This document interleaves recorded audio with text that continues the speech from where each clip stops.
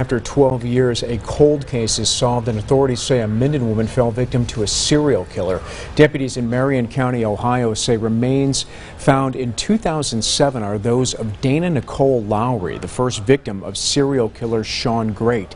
Great told authorities in 2006 Lowry sold his mother magazines, and when she failed to deliver them, he murdered her. In 2016, he admitted to killing Lowry. In May, deputies found Lowry's family and spoke to the father of her two children. He said she would call home almost every evening, and the last time he heard from her was in May of 2006, which put us right in the time frame of the death that we projected. We asked for a DNA sample from the daughter, and she gave us one. We submitted that to BCI, and then last week they confirmed that our victim is Dana Nicole Lowry.